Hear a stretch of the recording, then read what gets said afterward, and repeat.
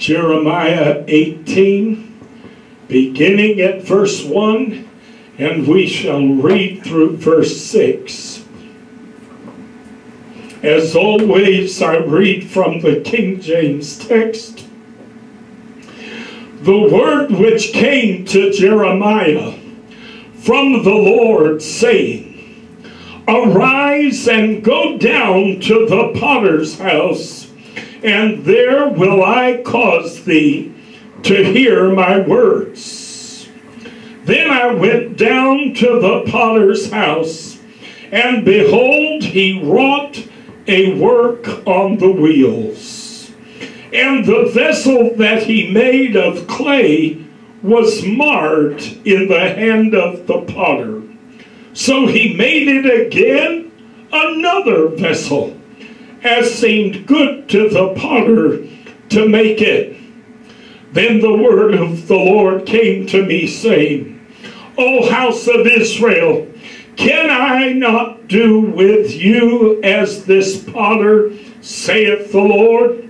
Behold, as the clay is in the potter's hand, so are ye in mine hand, O house of Israel.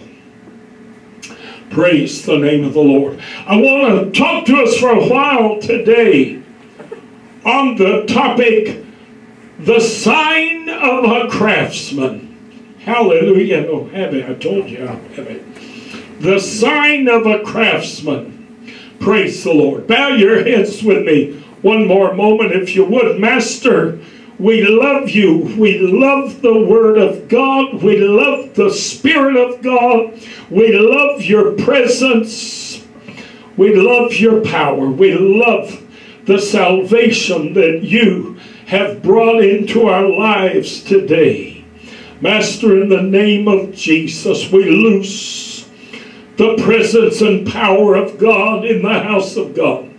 We loose it over the airwaves. We ask God in the name of Jesus that you would touch hearts, touch minds, touch lives.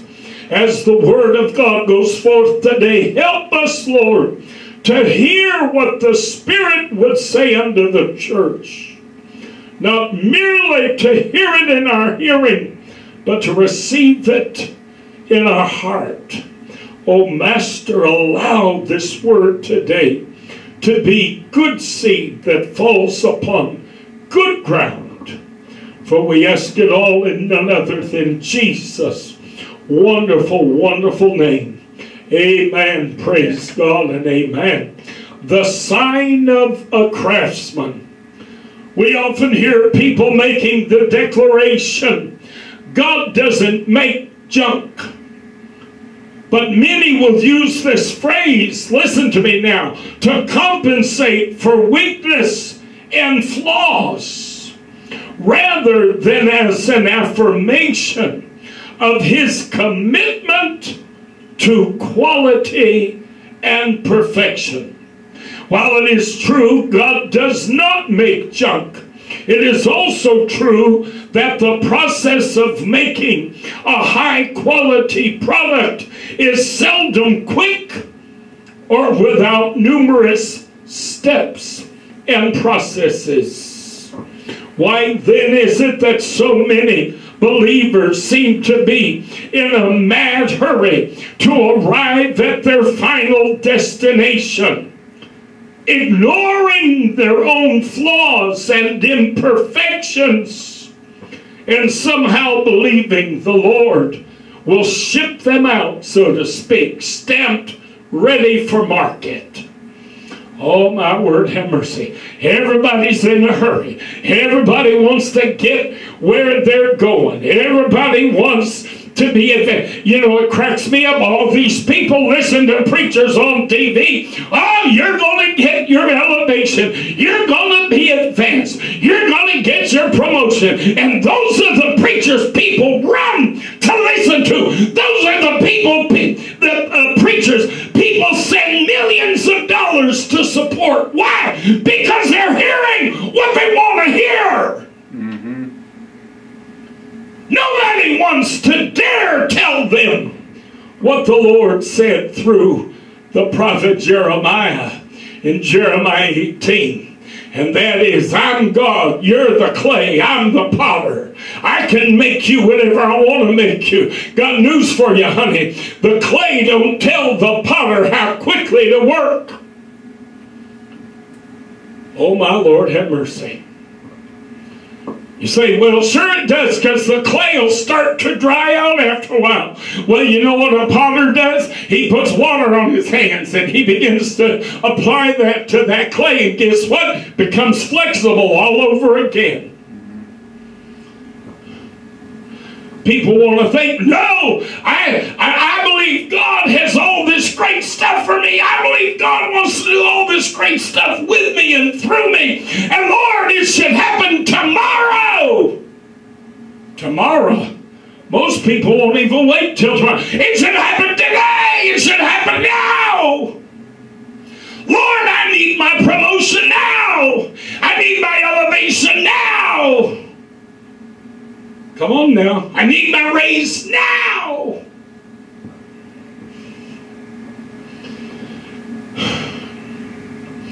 And the Lord's saying, no, I can't give you that raise yet because you still haven't learned how to handle money. I can give you all the money in the world. I could make you into one of the richest men in the world, and guess what? You would blow it and be broke just as fast as anybody. People win the lottery every day who don't know how to handle money. And what happens, Tommy? They go out and spend. Never think about the future. Never consider the expenses associated with maintaining what they're buying. I've got a young man at a restaurant in town that Tommy and I eat at fairly frequently in Applebee's, and bless his heart, he told us one day that he's shopping for a new car. He's trying to find himself a used car. And I said, is there anything in particular you're looking at? And he said, yeah. And he told me, I used to sell cars, folks. I want to tell you something. I've got some experience with cars. I know a little bit about cars. And he was talking about an Audi, something, a used one. I said, honey, you don't want that.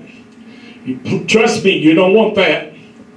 Well, why? I'll tell you why. Because if you have even the smallest problem with that car, it is going to cost you a high holy fortune to fix it. See, if you're going to buy a used car, it pays to know which vehicles are easiest and cheapest to work on. My brother Michael told me, he's a mechanic, and a very good mechanic, I might add. And my brother told me years ago, he said one of the best vehicles you ever want, that you'll ever own, is a Ford F-150 pickup. I said, well, I know they're very popular. I know a lot of people like them. He said, oh no. He said, let me tell you why. He said, because those things are such a size that if you get it with a smaller V8 engine or a V6 engine, he said, they're easy as pie for a mechanic to get under the hood and reach what he needs to reach, to do what he needs to do.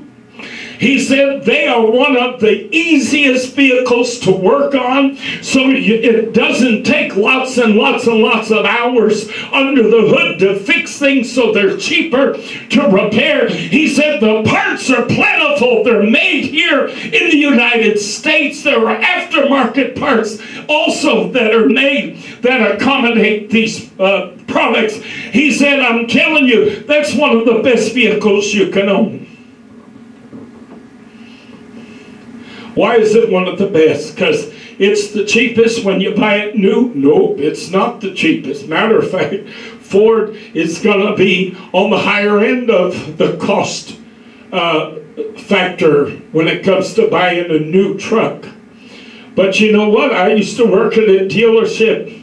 Somebody's going to say, Pastor, you're doing an ad for Ford. Well, I don't mean to. But I used to work at a dealership, and we sold Ford, Lincoln, Mercury, Dodge, Chrysler, and Plymouth. All 6 lines at the time. I used to be able to take a Ford truck and park it here and drive a brand new, put a Dodge truck right next to it, and I would tell my customer, now look, get under that thing, get up under it and look up and look under it. Just take, you don't have to know nothing about nothing. You don't have to know anything about how cars are made. You get up under a Ford and you look up underneath it, and you get up under a Dodge, you look up underneath it, you know which one's cheaper made.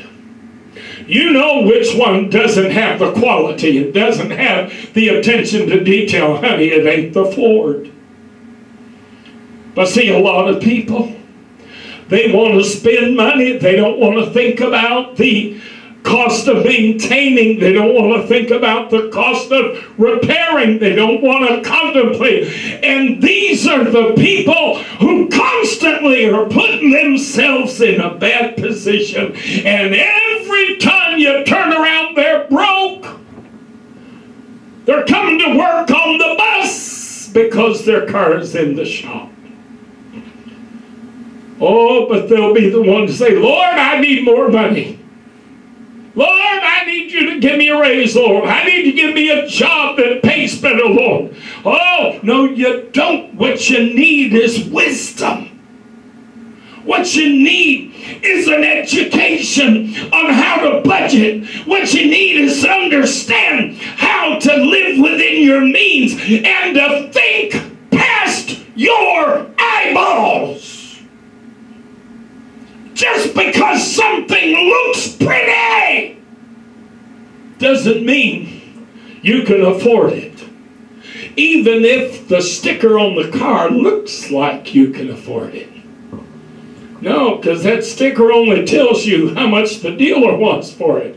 That sticker don't tell you how much it's going to cost you to change oil in it. There are some imports, especially those Bavarian and German imports especially, folks. Those buggers, you can't even get an oil change done at the local oil change shop. You got to go to the dealership. To change the oil on one of those things will cost you $400. I could take my Lincoln that I had. I've sold it, but I had my Lincoln. I could take my Lincoln to the nearest oil change shop. They could change my oil, you know, put in that nice synthetic oil and all that. Wouldn't cost me but $100. Try that with a BMW, see how far you get. Ain't gonna happen. See how you do with a Volvo. See how you do with a Saab. See how you do with a Volkswagen. I'm telling you, don't let something break down. None of those companies have a large enough share of the American automobile market to keep parts here. None of them. So you know what to do? Your car breaks something, the dealer has to call Germany. Well, hello, how can we help you? I need this part. Oh, yeah, sure, we'll send right to you. And they send it overnight because, after all, people don't want to wait weeks for their parts to come. You pay that shipping. You pay for those parts. Every part you get has to come from the manufacturer. Why? Because these companies don't have enough of the market for any of the companies who produce aftermarket parts to waste their time with it. So every time you need parts, you're going to have to get them from the factory. It's going to cost you an arm and a leg for the parts. It's going to cost you an arm and a leg for the shipping. And honey, guess how much their mechanics get? An arm and a leg. Now, most of us haven't got but one arm and one leg, and if you've been listening to me, you realize that we've just given away 3 arms and 3 legs. So you're going to be pretty broke. I tried to warn this young man and tell him, kiddo, you better think past the sticker price on the car. But how many Christians, Tommy, they want everything now. They want it here. And they don't understand God doesn't make junk. You got that right.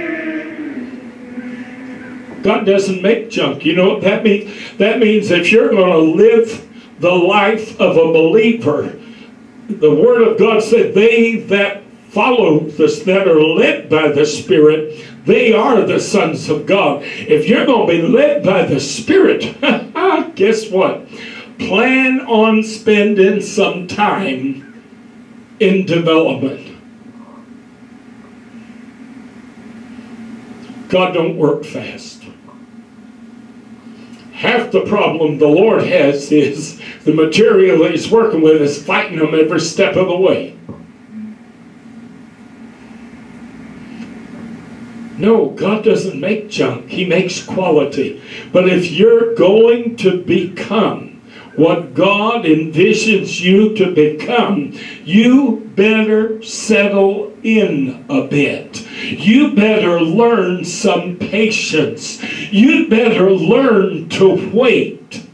Oh, but T.D. Jakes doesn't preach that. Rob Parsley doesn't preach that. Why, I know 100 preachers on TV. Not a one of them tells me that. They all tell me, bless God, if I say in Jesus' name fast enough and enough times, that I'll be like Genie and I'll be able to just make it happen. It doesn't work that way. There are more believers living in debt, struggling, fighting, wrestling, because they keep trying to have something they're not quite yet ready for. Oh, my word, have mercy. Oh, Pastor, you don't know. You're turning off 80% of your audience.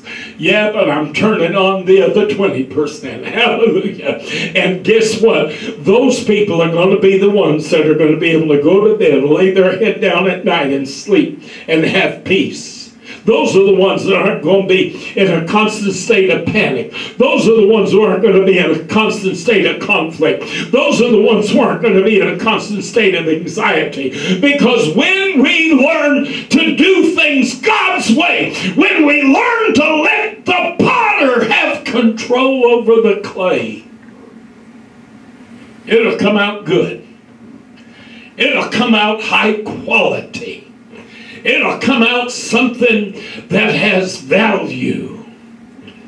Oh, my Lord, have mercy. Let me tell you, a true craftsman is never afraid of the process. He takes his time and he does things correctly rather than quickly. A craftsman will measure twice and cut once. That's a saying. Anybody knows anything about carpentry, that's a rule in carpentry and in furniture making and anything involved in cutting wood and metal and what have you. They say measure twice, cut once. You can never measure too many times. It's always better to be safe than sorry, because if you miscut it, you've just wasted material and that costs you money. Too many believers are in a fury to be, and they care not for the process which is necessary in becoming. To be what we are meant to be, we must endure the process of becoming what we are meant to become. Now, I don't know about you all, but I like to watch videos a lot. Tommy knows I like to watch videos on YouTube, of Craftsman. I love to watch. It's how you learn, folks. I love to watch a woodworker, a furniture maker, taking pieces of wood and turning it into something beautiful. But every time I watch one of these guys working on stuff, every time I keep seeing processes and more processes and more processes that I would have never guessed were necessary to creating the final product.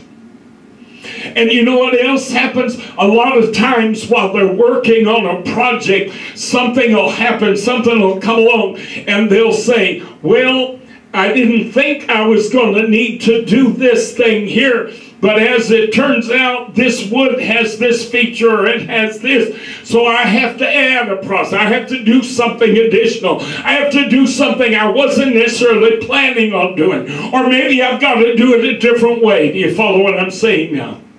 But you see, a true craftsman is never in a hurry.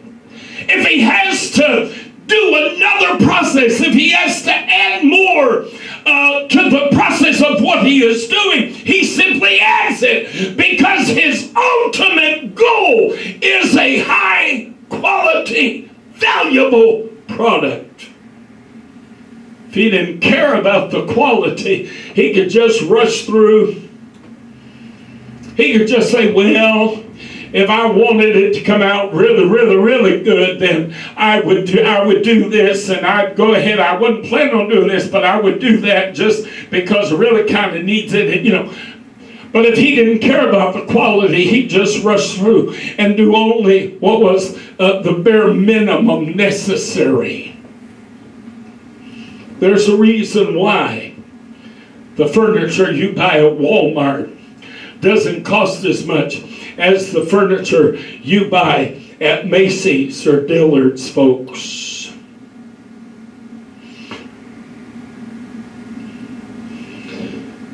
I enjoy observing the processes necessary to creating a beautiful piece of furniture or a lovely structure. But I'm telling you, as I watch these videos, I often learn that there are dozens of steps in the process of creating that I would not otherwise have known. But true craftsmen take their time. They're not afraid to add yet another step to their process, if in the end it means the finished product will be that much more functional, or that much more beautiful, or that much more valuable. A true craftsman honors the process. He does not try to finish the wood before he has sanded it, or assemble the pieces before he has first completed the process necessary to the successful completion of each piece. A craftsman is given to details, no matter how minute. His reputation, listen to me, children, his reputation rests upon every product he produces. And therefore, he strives to make certain that only the best quality product emerges from his workshop. Hebrews 6:12 through 15. That ye be not slothful, but followers of them who through faith, listen, and patience inherit the promises.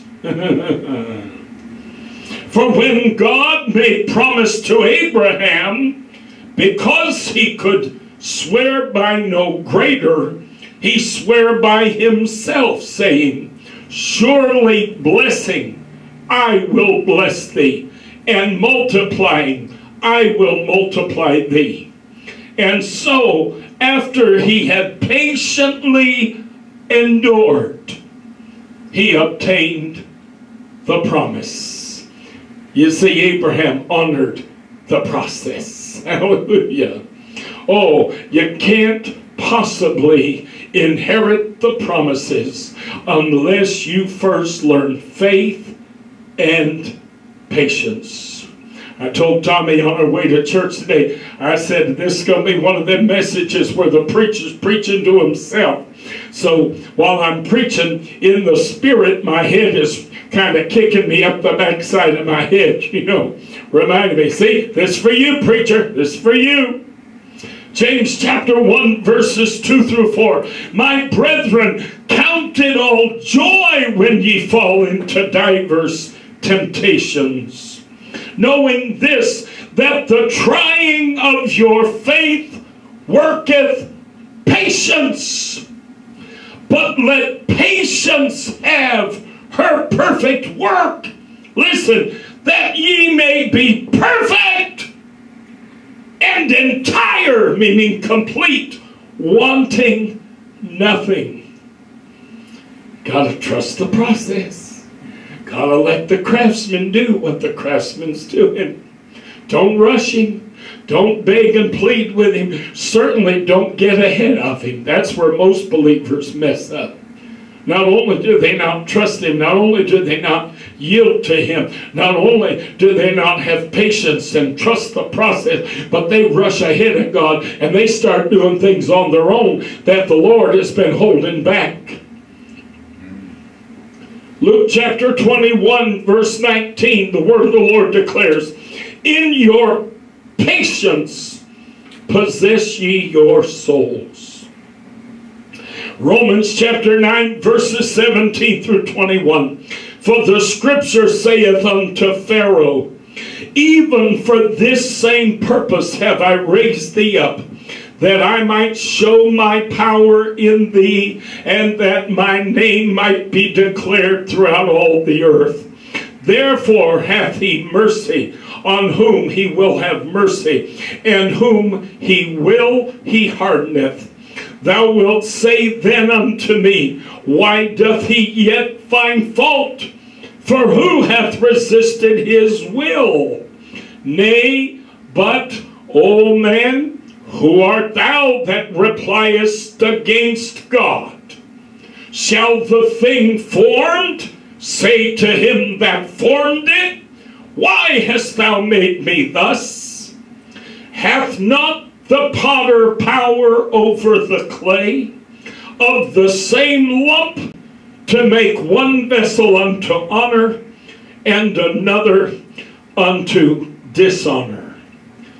The potter decides whether he's going to take a lump of clay and turn it into a bedpan, oh my Lord have mercy, or a cooking pot. Am I telling the truth? Same clay, but he decides whether it's going to be a vessel of honor or a vessel of dishonor. The problem is we got a bunch of foolish Christians who love to run ahead of God, try to do things because they think they're ready. They think they deserve. They think they're in a position to possess something they're not yet ready for, or God would have given it to you. And you know what winds up happening, Bobby? They wind up a bedpan instead of something more honorable. How many Christians do you know that when you look at their life, you think to yourself, if that is what a Christian looks like, if that is what the Christian life looks like, I'm not sure I would choose that. They're always griping, they're always grumpy, they're always complaining, they're always miserable, they're always in a bad position, they're always struggling. Am I telling the truth? God help me, Jesus, I've lived this. I grew up in a family of folks who did this. I learned by example, to be honest with you. I had parents, I had mother, I had family that this is how they did things. Fight with God, argue with God, go get ahead of God, go try to have something you're not yet ready to have. Always pleading with God, I need a better job, I need more money. And the Lord keeps saying, you need wisdom, for God's sakes, you need wisdom. If any man lack of wisdom, let him ask of God, who giveth liberally. Come on now, why in the world don't you realize at the top of your shopping list ought not to be cars or jewelry or fancy clothes or a nice house? At the top of your prayer list ought to be wisdom. Wisdom will prepare you for so many things that until you get wisdom, you're not ready for the rest of it. You're not ready for that promotion at work. You're not ready for that raise. You're not ready for a new position. You're not ready for that house. You're not ready for that car because you still lack wisdom. And without wisdom, you're going to get in that house and wind up being foreclosed on. Without wisdom, you're going to get that car and wind up having it repossessed. Oh my God, have mercy. I know I'm telling the truth today. How many of us in our younger years have been there? I'm not going to say raise your hands, because the only person in this whole auditorium you can see today is me, and I'd be having my hand way up in the air. So I'm going to preserve my dignity and not ask people to raise their hands. But how many of us, Tommy, in our younger days, when we lack wisdom, when we didn't know how to handle money, when we didn't know how to handle credit, when we didn't know how to do things the way they ought to be done, when we didn't have our priorities yet right. How many of us have had cars picked up by a tow truck and dragged off to a lot because we missed payments? My Lord, have mercy. See, this preacher doesn't preach some idealistic la-la message. I preach reality. People say, well, how your church, bless God, you don't preach that there's supposed to be one father and one mother and two children and blah, blah, blah, and that's the design God gave. No, I sure don't, because guess what? That isn't what our world looks like. And I've got news for you. God didn't send me out to preach some ideal that 99.9% of people don't live. He sent me to help the people who are living where they're living. And that's what I'm preaching today. In Ephesians chapter 2, verses 8 through 10, the word of the Lord said, "For by grace are ye saved through faith, and that not of yourselves, it is the gift of God, not of works, lest any man should boast." Listen to verse 10.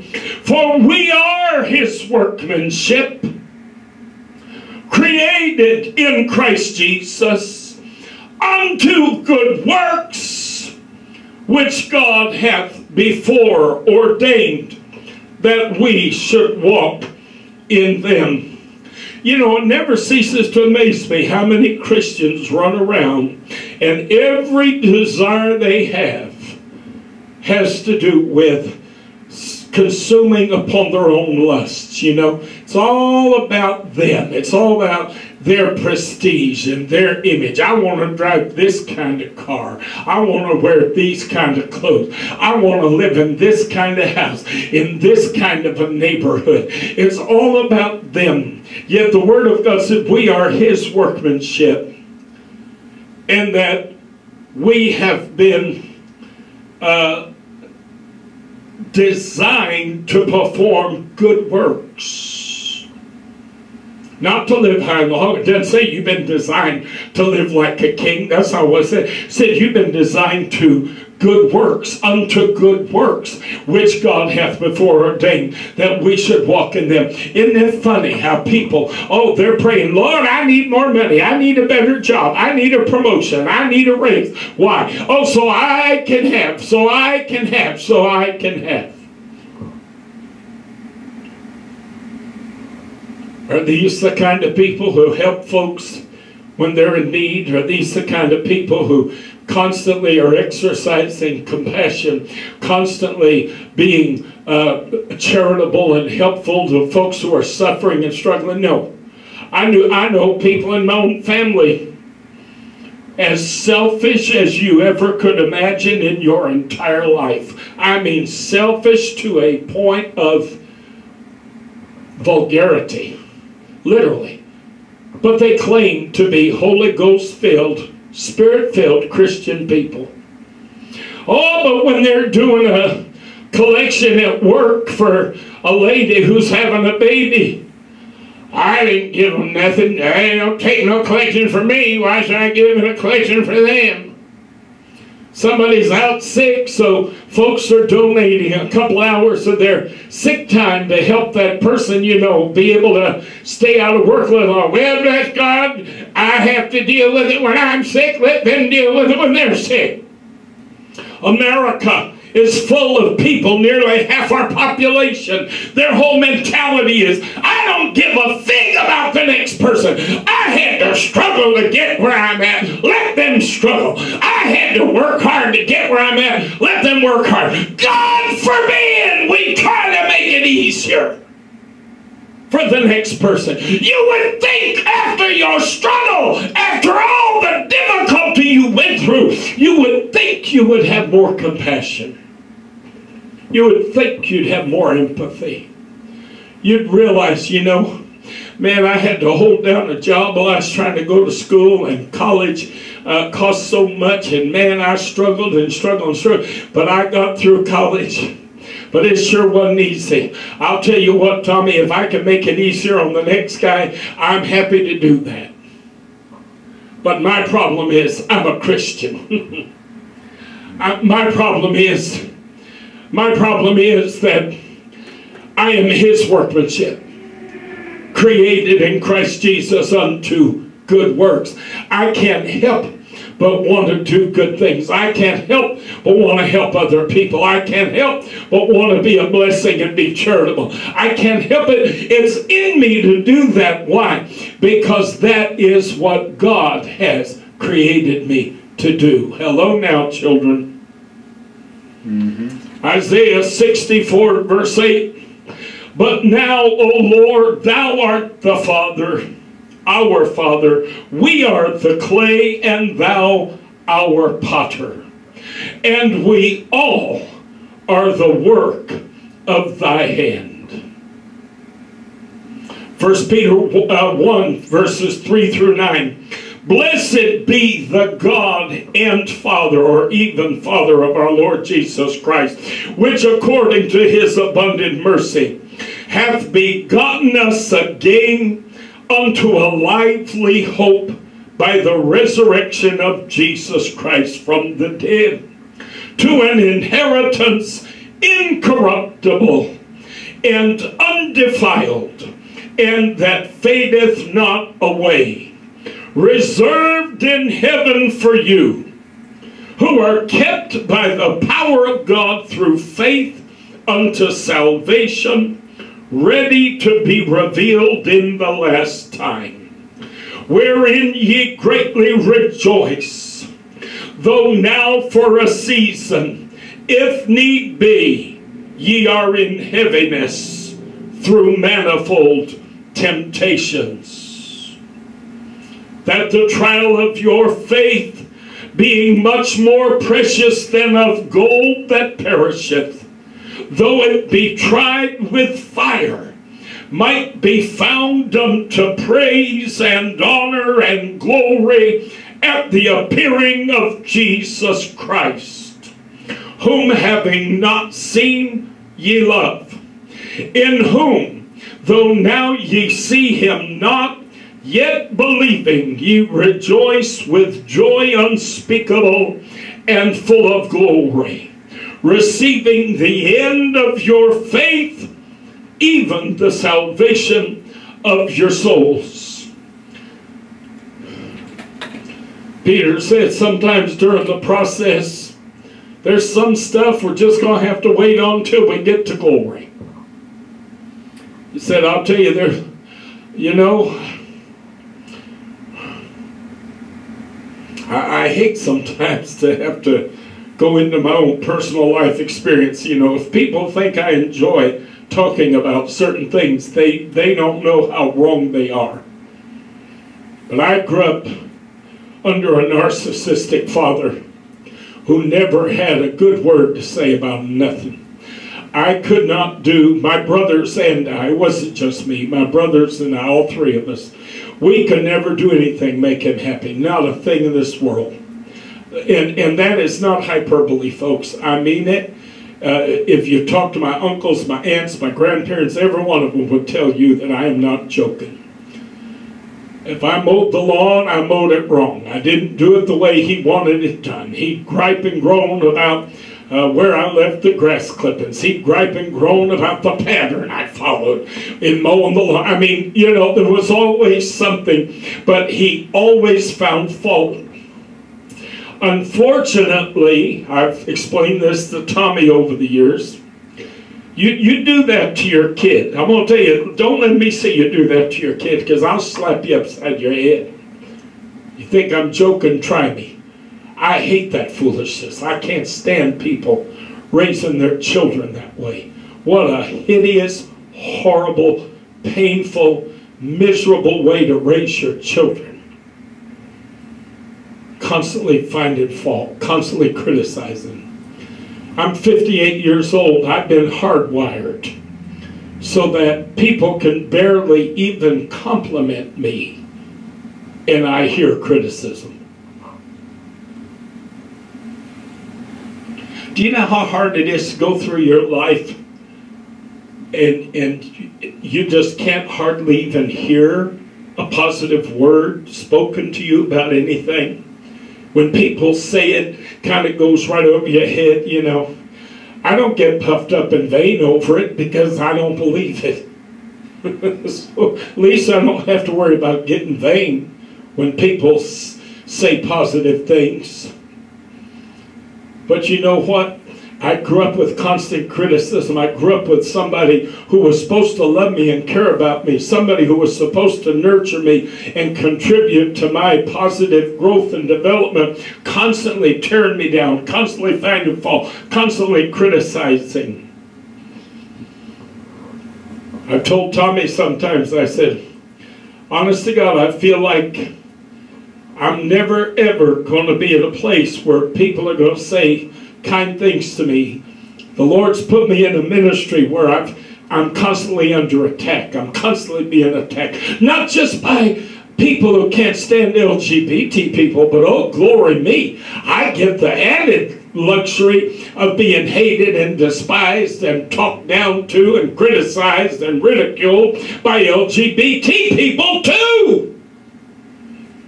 I've told Tommy many times, I said, I don't know why the Lord called me to do what I'm doing, because I'm the wrong guy for this job. I am the wrong person for this job. If there's anybody in this world who cannot handle constant negativity, constant criticism, constant, garbage being thrown at them, that's me. I can't handle it. I do not respond well to it. The difference between me and a lot of people is I can tell you that that's what it is. A lot of people, they can't even acknowledge that they're like that, But I'll tell you, I know it's true. I know it is. I've had enough experience in life that I've learned. I've spent some time on the couch with a psychologist so I could try to deal with my issues. Yes, I have. Some of you listen to me today, you need to do the same thing. Wouldn't hurt you. Learn about yourself. Be a little introspective. Look inside. Figure out why you do things the way you do things. Wouldn't kill you to do that, folks. There's a lot of people out there that would benefit from that. I've done it. I didn't do it because my parents sent me somewhere. I was an adult. I chose to do it for my own self.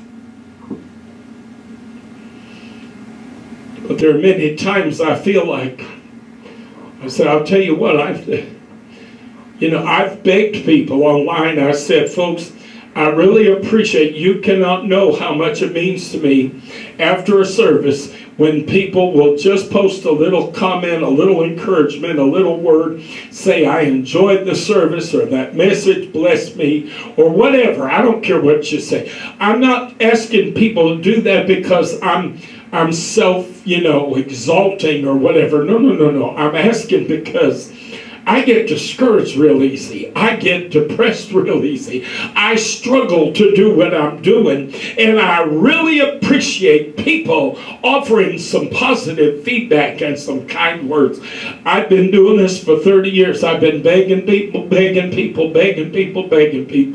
And you know what? 98% of the time, I don't get one word from anybody.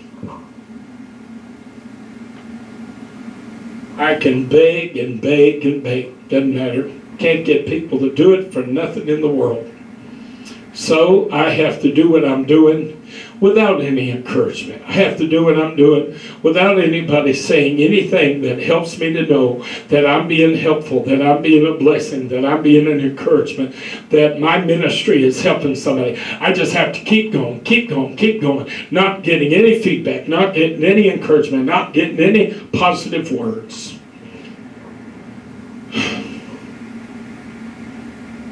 But I have to learn patience. I have to believe that this is the gold going through the fire. And that one day, when my Jesus comes, I'm finally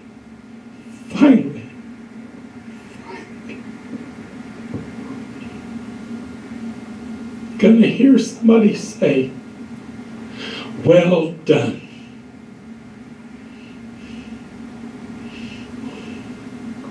Because there's some things that, frankly, you're never going to get in this life. Never going to happen. And if you keep griping and groaning over it, honey, you're just wasting your breath. You're just wasting your effort. It's not going to happen. But Peter said, we look forward to the day when we'll finally be able to have what we never seem to be able to get. Do you hear what I'm telling you now? In this life. Job chapter 23 and 10. But he knoweth the way that I take. When he hath tried me, I shall come forth as gold. Oh, people of God, I want you to hear me today.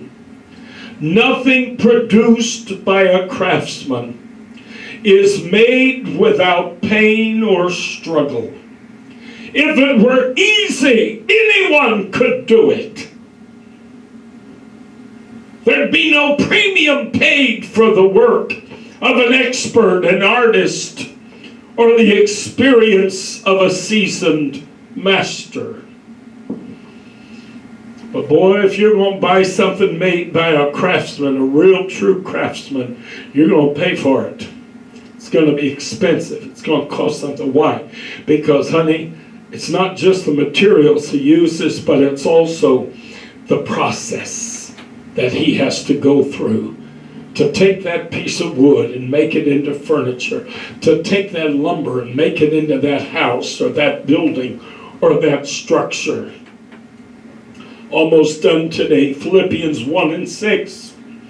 The word of the Lord tells us, being confident of this very thing, that he which hath begun a good work in you will perform it until the day of Jesus Christ.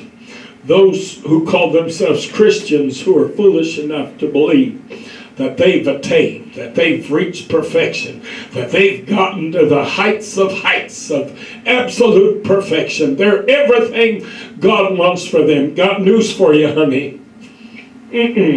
Paul told the Philippians, God ain't going to be finished working on you right up till rapture. Hello now.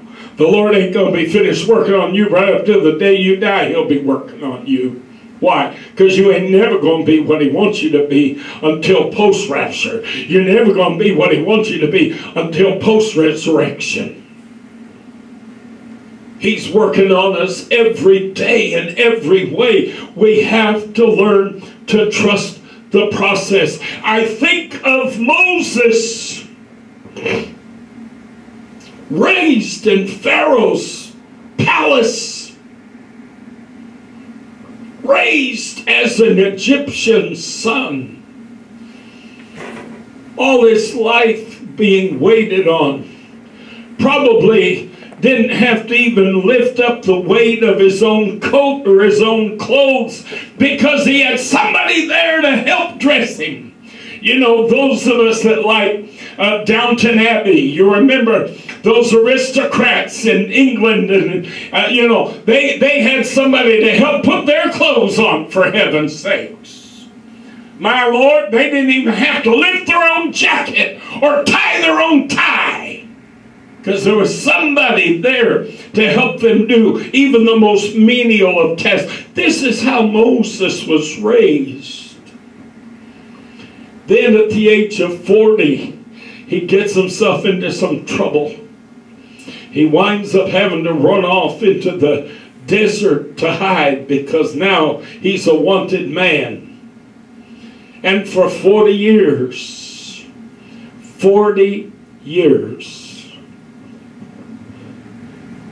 a man who was raised in Pharaoh's palace, listen, is relegated to tending sheep. Think about it.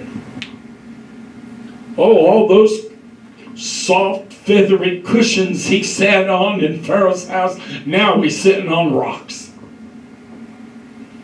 All that fancy furniture he got to enjoy in Pharaoh's house, now he's having to sit himself down on logs and pieces of wood. All the aristocrats, all the fanciest of people in Pharaoh's kingdom that he used to rub noses with, and now he's alone all day out in the field with a bunch of smelly old sheep. I love my dogs. I love my dogs more than I love almost anything in this world. But Tommy, I'll tell you, he comes home from work and I'm talking a blue streak because I've been home all day. All I've had is the dogs. He's been at work. He's able to talk to human beings. He's able to interact with human beings. He's able to joke. He's able to laugh. He's able to do all kinds of stuff with human beings. I'm at home all day. I've got 2 dogs. As much as I love them, it's not the same. Imagine Pharaoh. Imagine Moses. Growing up in Pharaoh's house 40 years. Man, that's a long time to get used to something. I've often said one of the worst things about my ministry I've come to realize is that in the first phase of my ministry, I was extremely successful. Man, I mean to tell you, the Church of God thought I was something special. I had an overseer in the Church of God who told me that one day, he said, brother, you're going to be preaching camp meetings. You're going to be preaching camp meetings one day. And that was my overseer telling me. It'd be one thing if it was just another preacher, but that was my overseer telling me that. Church of God only used the cream of the crop to preach camp meetings. You had to really have a ministry to preach camp meetings. And my overseer was telling me that he saw me as having a ministry, you know, that one day would be preaching camp meetings. Man, I'll tell you, my early days, our church grew. My God, I told Tommy the other day, I said, in my first church, I don't think I remember a Sunday we didn't have at least 1 or 2 visitors in the church. And I guarantee you that for every 10 visitors we had, 8 of them stayed. I guarantee it. Same thing was true in my second church. Same thing was true in my third church. Then all of a sudden everything changes. So all of a sudden I'm no longer in Pharaoh's house. All of a sudden now I'm out in the field tending sheep. All of a sudden God puts me in a ministry where I'm trying to help and minister to people who have been ostracized and criticized and set aside and mistreated and abused. And all they want to do is buck me. All they want to do is fight with me. All they want to do is accuse me. All they want to do is give me grief. I'm tending sheep. I'm going to tell you something, honey.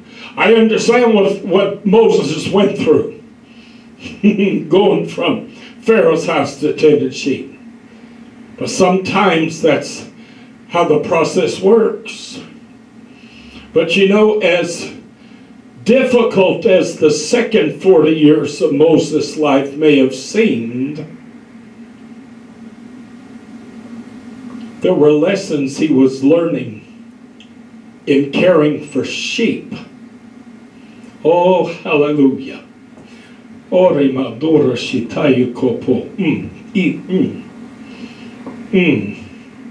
There were lessons he learned in caring for sheep that were going to help him through the third 40 years. Because God was going to make him shepherd over Israel. Oh, hallelujah. And sometimes, while the majority of the sheep may follow the shepherd, there's always going to be those that want to go off in their own direction. And the shepherd got to go chase them down. He's got to chastise them. He's got to get them back in the fold. And Moses went through that over and over and over and over again between the age of 80 and him dying at 120. But you got to trust the process. Moses could never have led God's people out of Egypt if he had tried to do so at 40, having only known the pleasures of Pharaoh's house. Now, he had to learn how rough and uncomfortable and miserable it is out in the wilderness with a bunch of sheep if he was going to do what God had ordained for him to do. God set Moses up to be one of the greatest men in all of Judaism.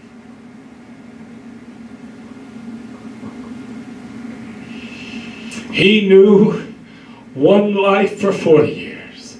He knew another life for another 40 years.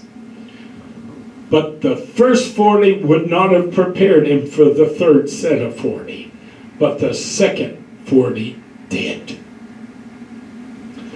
Folks, whatever you're going through, whatever you're struggling with, whatever you're feeling like God needs to put a rush on it. It's like, Lord, why in the world don't you get me out of this struggle? Why don't you get me out of this mess? He's preparing you for something.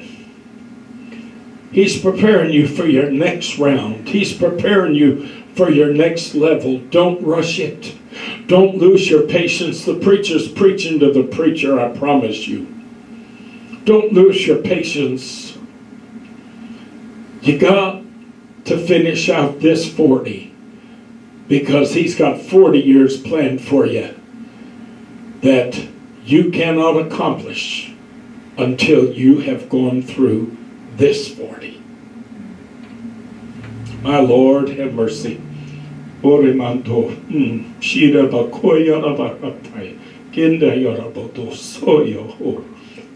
to God. Thank you, Jesus. Glory to God. Thank you, Jesus. The last thing I want to share with you this afternoon in closing. Revelation 22, 1 through 4. I may run the aisles at this one. I may shout a little at this one. 22 verses 1 through 4, Revelation. And he showed me a pure river of water of life, clear as crystal, proceeding out of the throne of God and of the Lamb. One throne, but it's the throne of God and of the Lamb, or even of the Lamb. In the midst of the street of it, and on either side of the river, was there the tree of life, which bare 12 manner of fruits, and yielded her fruit every month. And the leaves of the tree were for the healing of the nations. And there shall be no more curse, but the throne of God and of the Lamb shall be in it. And his servants, notice that said their servants, his servants shall serve him. Who's him? God and the Lamb. Because God and the Lamb are one. And they shall see his face. Oh, but listen to this, children. And his name, oh glory, shall be on their foreheads. You know why?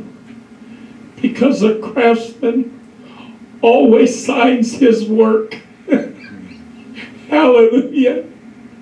Oh, praise the Lord. Glory, glory, glory, glory. When we finally get where we're going, when we finally become everything that God designed us to become, that he desired us to become, everything that God has wanted for us to be from the beginning of time, when he finally completes his work in us, the Word of God, we shall see him as he is, for we shall be like him.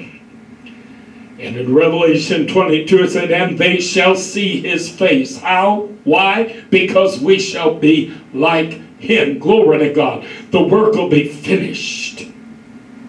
And his name shall be in their foreheads. Because the craftsman always signs his work. The sign of a craftsman. Oh, hallelujah. Oh,